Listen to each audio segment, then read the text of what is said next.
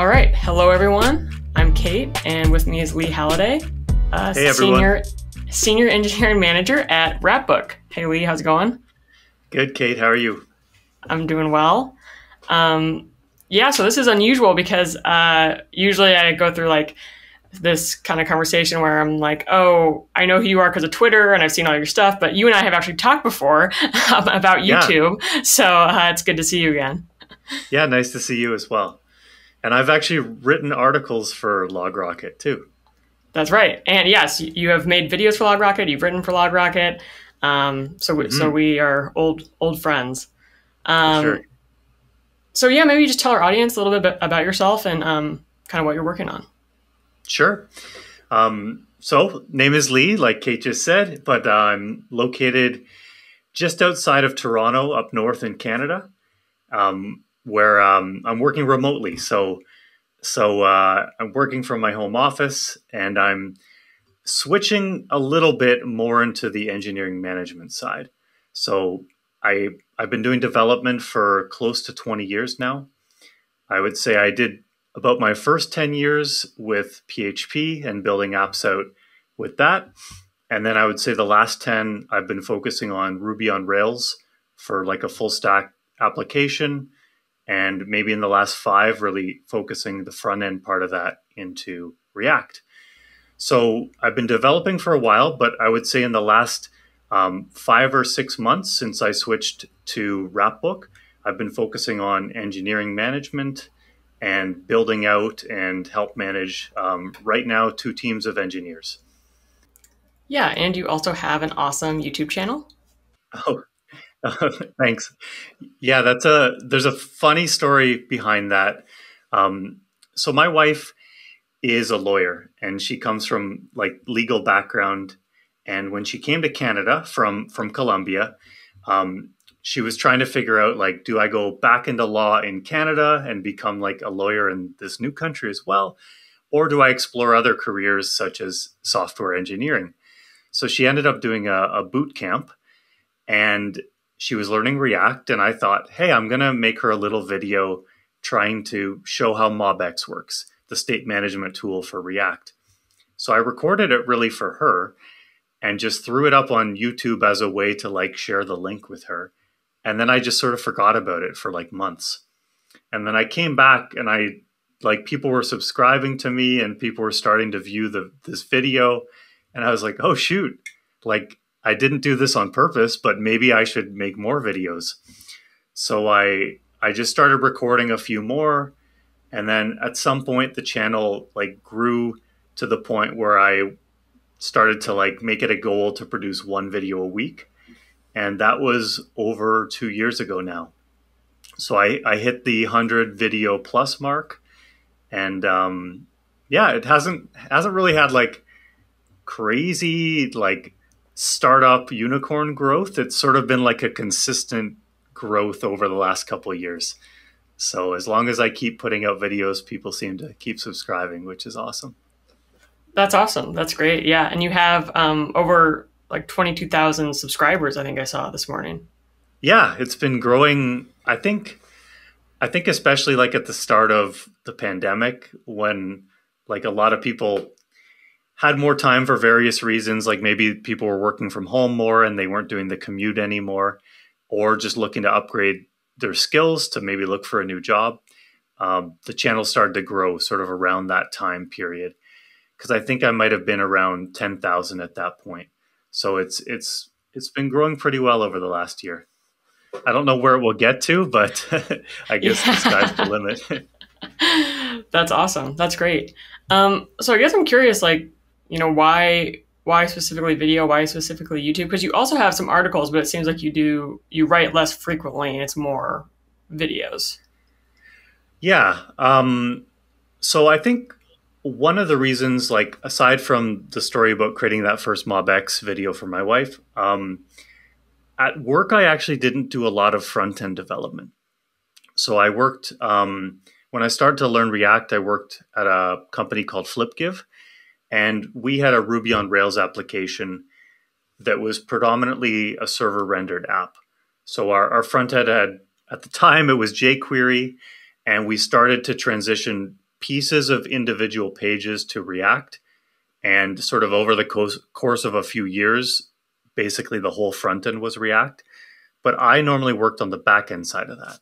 So I was building out the GraphQL API to help support the front end developers doing their work, along with our React Native mobile app. So I used a lot of the videos I made as a way to basically teach myself these skills that I wasn't necessarily doing day in, day out at work, because I was, I was just more comfortable with the back end, working with databases and Ruby on Rails. And I wanted to be able to contribute to the work that the front end team was doing. So I would say that's why I focused more on this. And I just thought it was like a nice format. Like typically what I do is I'll think of something I want to learn. So I don't even necessarily know how to do that thing, or maybe I've never even used that tool. And I play around with it a bit to learn sort of the basics of how it works. And then I come up with a quick demo, sort of some goal to work towards. Like I'm going to build this demo to build a simple like leaderboard for users or something like that. So I build it out once, and then I basically delete the code. And immediately afterwards, I re-record myself building the same thing for YouTube. Then I just upload it. So it's still like fresh in my mind, and it sort of allows me to like live code, but I'm not having to spend like 6 hours figuring this stuff out. Like I can sort of just code it through because it's fresh in my head.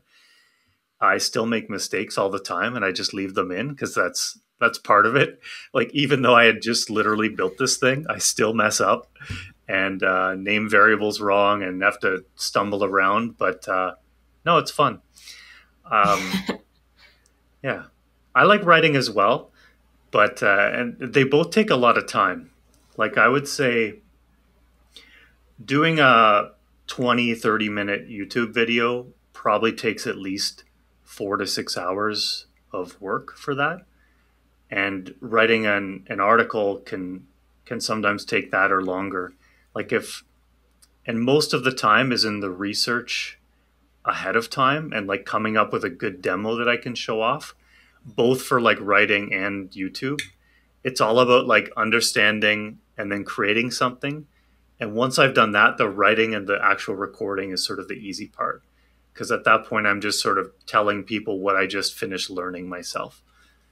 And that's generally the approach I take for that. Yeah, that makes sense. Yeah, and so actually, as I mentioned, Leigh's done some videos for our YouTube channel. Go check them out.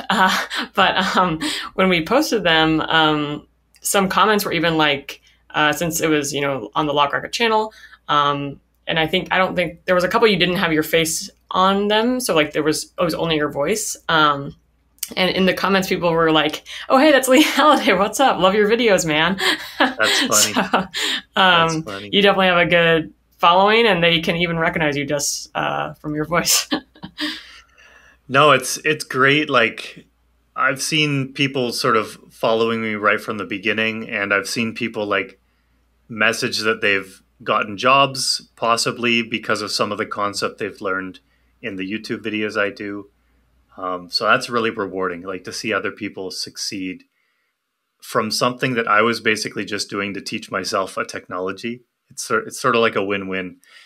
And I think that's like a good approach in general for an engineer. Like share what you learn and share as you're learning. Like you don't have to be the creator of React just to be able to teach React. Like it can just be, hey, I'm learning something. And more often than not, you're closer to the person that's learning than the absolute expert of that technology. So you can share like the same roadblocks that you ran into that someone else might run into, because you literally just solved those problems yourself. Yeah, totally. Yeah, and like I think it also helps out your career as an engineer to basically share your knowledge. Like there's not really, at least in my opinion, there's not a benefit to keeping it internal and just like saving it for yourself. And like, no, the more you share what you know, it actually goes back and helps you at the same time. Yeah. Yeah, no doubt. Yeah, we just actually talked to James Quick on the podcast, and Yeah. he was saying like a big part of his workflow is like he learns something, then he'll do it himself and then teach it, and like he does that with like every concept Yeah. that he comes Yeah. I'm the across. exact same way. Yeah, just share what you're learning and what you know. That's basically all there is to it. It doesn't need to be perfect. Um, yeah. So kind of along those lines, I guess I noticed it seems like you had like a very clear like so we have MobX videos, serverless videos, React hooks videos, and then it seems like in the last couple of months you've kind of been experimenting with some different technologies, different concepts. I guess kind of Mhm. where are you pulling those topics from? Honestly, I'm just covering topics that interest me. Um, and the funny thing is, it doesn't always line up with the videos that are the most popular, um, or that are, yeah, like sometimes the hardest videos to make perform the worst. And but I've just basically been, if it's interesting to me, I'm going to learn about it and I'm going to record it, and hopefully other people will follow along if they find it interesting too. Um, like my best videos do are on maps, like Google Maps, Mapbox, but I can't just keep creating map videos for the rest of my life. So, so I have to like branch out, and I'm trying to do more like full stack development, because I love when a developer is a full stack developer, because that means they can take an app from like initializing it to shipping it and building out everything in between. And you don't have to necessarily rely on, oh, there's going to be a backend team that's going to build out my API, or vice versa. Oh, I just do the backend. I need somebody else to help me with the front end. Um, it's really cool to have the ability to ship an app from start to finish. So instead of just focusing on React, I've been trying to tie it in more to things you might do on the back end. Um, Especially with Next.js, you don't need to learn a separate like Ruby on Rails for your backend.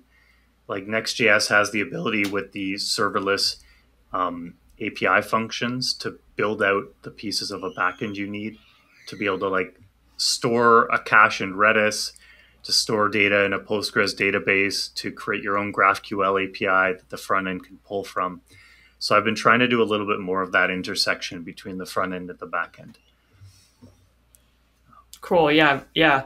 And you have a Next.js course out actually. Tell us a little bit about Yeah, that. that's basically the same theme I was just talking about, where I wanted to produce a course that was more about building and shipping an app. So in this case, what we do is it's basically like if you're looking to buy a home and you're going to like realtor.com or .ca or whatever, and you're seeing a map of like where all the homes are. It's like a really scaled down simple version of that. So it has a map that shows the homes on it. So we build out both the front end and the back end of this app. So on the front end, we use React using TypeScript, Next.js, Apollo for the GraphQL part of it. And then we also build out a backend, which is the GraphQL API from that perspective. And we use Prisma to connect to our database, which is a Postgres database. And we make sure that users are authenticated, and then we deploy it to Vercel after. So we basically go from nothing to, hey, here's an entire application where users can log in, upload a house, put that house on the map, and have it display those details to users. So like some things are simplified because it's hard to do everything in 4 hours of content or whatever, but it's Sure. pretty much what you would need to be able to ship an app yourself, start to finish. Very cool. Awesome. Do you ever get flagged for like accessing all these map APIs? No, because so one of the first videos in the course is we basically go and we set up like actual accounts on those different map APIs. Oh, okay. So Okay. so weirdly enough, we actually connect to both Google Maps and Mapbox in this video. We do Okay. Mapbox for like the actual like visual map itself, but then we use Google for their Google Places API. So being able to Mhm. like start typing an address and it gives you all of the different options. And basically what you're trying to do in that is to get a latitude and longitude that allows you to then place that location on the map. So we sort of use them together, but they're all with like legit accounts. Um, but I was trying to find accounts that had free plans so that as we're building out this full stack app, yes, you need to sign up for 5 or 6 different accounts to be able to do mapping, do authentication, deploy it to Vercel, host a database somewhere. I tried to find places that would have a free plan so that it wouldn't cost people extra money just to work on their skills. Yeah, that makes sense. One of the coolest things is inspired by Wes Boss, fellow Canadian up here, is I tried to put a purchasing power parity plan out so that the course has one price, but depending where you come from, you can get discounts to hopefully make that price more affordable given your location. People have all sorts of different, developers get paid differently all over the world. So I wanted to try to make it as fair as possible for people. Um, so yeah, just there's a link on the website, but you can also just message me, and I'm more than happy to help make it affordable for you. That's awesome. Wes Boss is actually coming on. We're going to record with him in 2 days at the time of this recording. Oh So no way! he'll I've he'll taken be on the many of episode his after you, I think. I've taken many of his courses myself, so I highly recommend anyone. They're super high quality. He's hilarious. He's got a great podcast with Scott Talinsky. So yeah, Wes Boss gets my full approval. Awesome. Plus, plus he's from about an hour away, so got to Oh, support cool. the local people. Totally. Yeah. Yeah. Cool. Well, so I guess with video content, I know you kind of have said that you have experimented topic wise with what is interesting to you. You do also have quite the spread of like time. So like, you experiment with like long form videos, short form videos. I guess kind of is there a rhyme or reason to that as well? No, I don't think there is. I try to keep them on the shorter side, meaning like 10 to 20 minutes sort of thing. Because they're way easier for me to record. Like if I'm going to be live coding 50 minutes of content, that's so like stressful for me to keep in my head. Like I actually have a widescreen monitor sort of behind my computer, and I have like all these snippets of like code that I'm trying to like keep in my head. So like as much as possible, I'm typing and I'm just recreating it. But some of like config stuff, like there's no way anyone can memorize that. I had to do a ton of Googling to figure that out for the first time. And to save it from being a 6-hour video, I had to just sort of skip that part of me learning all of those things. Otherwise, nobody would watch anything. But I guess it's all about the concept. Like how big is the demo or how big is the concept that I'm trying to show? And sometimes it's just like here's a state management library. We're going to do a simple like to-do list or something, and we can get it done in 15 minutes. But if it's a longer demo where like we're going to be storing data in a backend, we're going to be displaying it on a map, we have to build out all of these pages. That takes longer. But yeah, it's so hard to do. And it's not my full-time job. It's something I do sort of waking up at 5 in the morning before I actually have to work.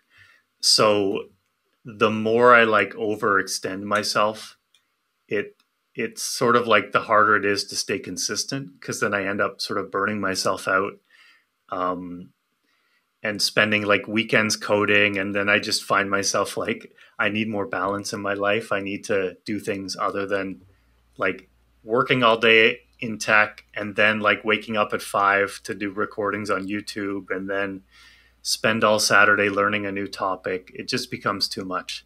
So trying to Totally. find like the balance for that is difficult. Yeah. Yeah, for sure. Yeah. Um, yeah, and I guess kind of another direction. I noticed on your YouTube channel you don't put your face on any of the thumbnails, and we just had this conversation with Jessica Chan that she's like, I always put my face on the thumbnails because whenever I don't, then it's like noticeably gets fewer views, and there's a lot of Shoot. face thumbnails on YouTube. Oh, I'm probably just meaning I'm bad at marketing myself is I think what the honest answer is. Like yeah, I have no reason why I haven't. I have a few that have my face on there, but for the most part, that's like the marketing and graphics side of things isn't something, even the editing. I don't really enjoy that side of things. And so I try to just do what will allow me to get it done quickly. Because if it takes me 6 hours to like research and record, if I had to do another 6 hours of like editing, coming up with YouTube covers and stuff like that, I just don't think I'd honestly do any, like I wouldn't put any videos up because it would just be too much. So like I pretty much do zero editing on my videos. I do one take, like start to finish, and just crop it a little bit. If I get stuck for like 2-3 minutes and it's not like something useful to share, I may cut those like 2-3 minutes of like fumbling about. But for the most part, it's just one cut, start to finish. And then it's like literally just live coding and trying to describe like what I'm doing as I'm typing. And then I quickly put together like a YouTube cover that it's basically like copy and paste the other one, change the text, like change a color and go. I should really focus more on marketing because maybe like that's one of the differences of like channels that grow more quickly than others. Yeah, but that's definitely not my strength. So I mean, something it's to working improve for on. you. I was just curious. No, it's good to know. Yeah, because I haven't really done much research or anything. It's mostly just me, I don't know, figuring stuff out on my own. Maybe I should do that experiment. You know what YouTube needs actually? They need A/B testing for video cover images. So you could have like one as a face shot of like it's always like you're scared of the code, like you're like Yeah. like with that face, Yeah. and or you're surprised. It's always like you're surprised at something. Yeah. But then you could A/B test that versus just like text, like what are you covering in the video, Right. and then YouTube could just pick the one that's performing better. I don't know why they haven't done that. So maybe if they listen to this podcast, they can. Yeah, someone from Add a YouTube was feature. listening. We have some ideas for you. Yeah, Yeah, that'd be seems like it'd great. be easy to do. Right. Yeah. Um, yeah. Well, so I guess obviously you're like experimenting with a lot of different things. You have a Next.js course. We actually just talked to Guillermo Rauch last week. Oh, awesome! Very Vercel exciting. is Yeah. the best. Yeah. Yeah. Yeah, it was great to have him on the podcast. I guess I'm curious kind of what technologies are you excited about? It's almost 2022, which is crazy. So I'm going to say what technologies are you excited about in 2022? I'm still excited about Next.js. For me, like Create React app and even to some extent Gatsby, I was always like, I don't like being sort of limited to the front end. And I know Gatsby has serverless functions you can add in now, but I come from that world of like a Rails backend, which is like this one full stack framework that handles everything you need on the back end and the front end at the same time. I love that concept. And I love that in Next.js, you can just throw on a couple endpoints to your React code on the front end without very little effort at all. I'm also excited about, though, Blaze, which is built on top of, no, it's not Blaze, it's Blitz, right? Blitz next. Yeah, sorry. Blitz, it's built on top of Next.js, but they have added more of that like integrated backend in for like data support. And so that excites me because I love that stack becoming more full stack. Redwood.js is really cool as well. It's created by one of the original GitHub creators, and who also comes from a Ruby on Rails backend, because that's what GitHub is made in. And he's taking the approach as well, where it's actually a monorepo where you have two applications inside of your one repo, one for the front end and one for the back end. But it's sort of, there's a nice sort of seamless connection between the front end and the back end. But it also means if at some reason you need a different back end or a different front end in the future, you don't need to throw the whole thing away. You can sort of just stick with the part of the application that you need going forward. It also, for me, works a little bit better if you're building out multiple applications, like a web app and a mobile app. Blitz is really cool, but it seems quite tied to the web front end. Whereas if you're building like a React Native app and a web app, you sort of want them both to connect to a separate backend that can support both of those different applications. So I think Redwork fits really well with that sort of idea of having multiple front ends connecting to a single backend. But they also make sort of out of the box, they take care of routing, they take care of building a GraphQL API, they take care of all the annoying things you have to do on the front end anytime you're loading data, like check if it's in a loading state, is it in an error state, is it finished loading but it found no items from the back end, and you have to handle, there's like 5 or 6 different states.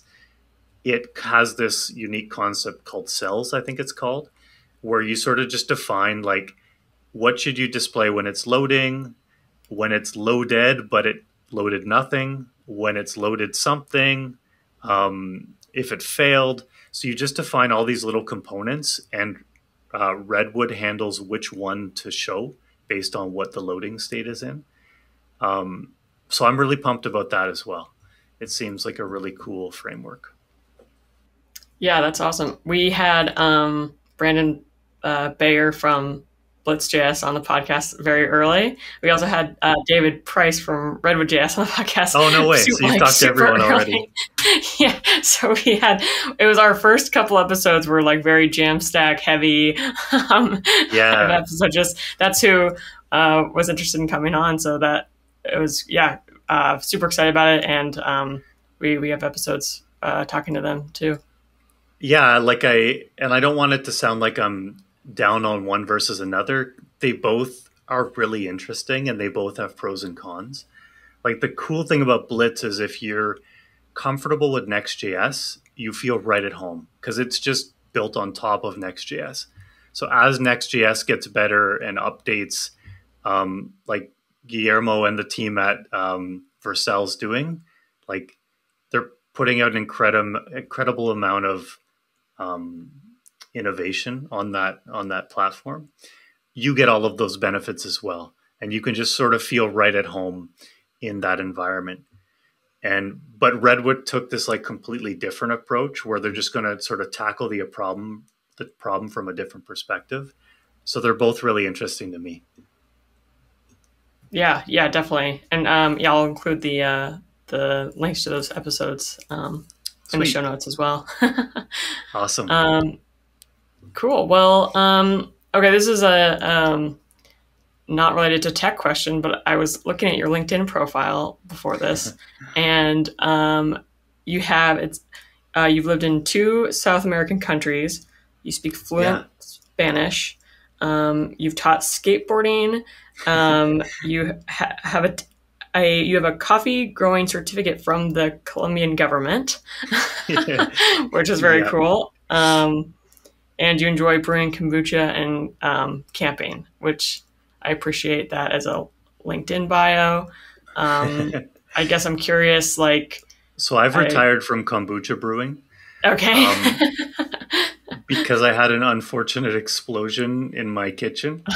So the way kombucha works, I'll keep this short, is the bacteria eats the sugars, which gets converted into carbonation. Okay. So I had this thing brewing in my cupboard in the kitchen, and then all of a sudden I heard like this gunshot sound go off in the kitchen downstairs. So I come downstairs and there's just like tea everywhere. Like my entire kitchen is an explosion of tea and glass, and tea stains really easily. And our floor was like, no, it was rough. So I retired from kombucha brewing for now. Maybe I'll take it up again in the future, but I gotta stay safe, and I can't wreck the kitchen anymore. I had to repaint half of it. So, oh shoot. Well, yeah, and the coffee thing. I was living in Colombia for a while I was dating my wife, and the Colombian government offers these really cool like free online education you can take. So I signed up for like the how to be a coffee grower course. The tricky thing though was like I do speak Spanish, but like I had never done an entire course in Spanish when I have to like read and write and speak like Spanish the whole way through. But it was cool. Like, do I remember anything 10 years later? I don't think so, but it was cool at the time. Yeah. How long does it last, the certification?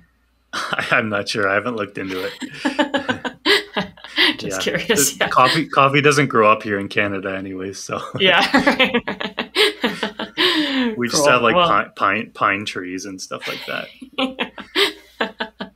Yeah, it just stood out to me when I was looking up your LinkedIn stuff. I was just talking to B. Dougie from GitHub last week. I interviewed him. Cool. And we ended up just talking about pizza and Beyonce for a while. So I just always pizza's my next like hobby that I want to get into. I want to get like a backyard pizza oven for my house and figure out how to make like high quality pizzas.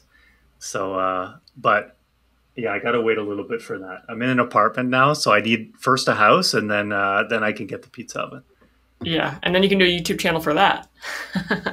That's true. I can expand. I can expand.